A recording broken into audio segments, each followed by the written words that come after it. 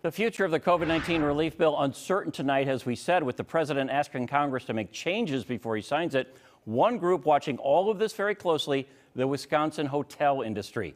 Occupancy statewide at 37%, down from 58% last year. As Jenna Sachs reports, many hotels say they'll close without federal help. 684, 686. A skeleton crew and occupancy as low as 10%. That's the pandemic reality at the brand new True by Hilton and Home2 Suites in downtown Milwaukee. Between the 31 hotels that are downtown, we're fighting for scraps. Kevin Dombrow is the area director of sales for Hawkeye Hotels, which opened 5 of its 6 Wisconsin hotels in 2020. Plans set in motion in better times. 2019, we were shattering records. Occupancy in downtown Milwaukee is down 66% compared to 2019.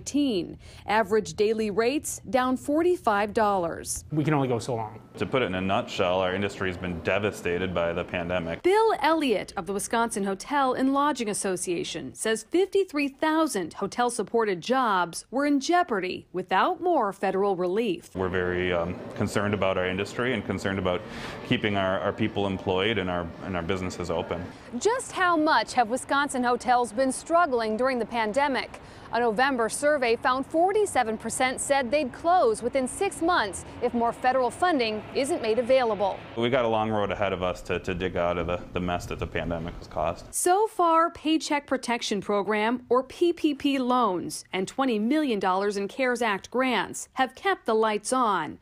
The new relief bill provides a second round of PPP loans, but Elliott hopes more can be done. There are a lot of different types of tax relief that would really help us. But any relief for the hotels along Lake Michigan is a life preserver until travel for leisure and corporate business comes in. They're telling us that corporate travel is probably not going to resume until July or August. When asked about public health concerns, Dombrow says his hotels are thoroughly cleaned, rooms sealed after housekeeping leaves, and common areas frequently wiped down. Somebody's going to be touching things up every 15 minutes, especially elevators, elevator buttons, common surfaces, tables. I'm Jenna Sachs, Contact 6. The relief bill passed by Congress, though not yet signed, increases the size of the PPP loans to 3.5 times payroll and makes forgiven PPP loans tax deductible. The Wisconsin Hotel and Lodging Association calls that a critical step that's long overdue, but says it will keep working toward long-term relief as well.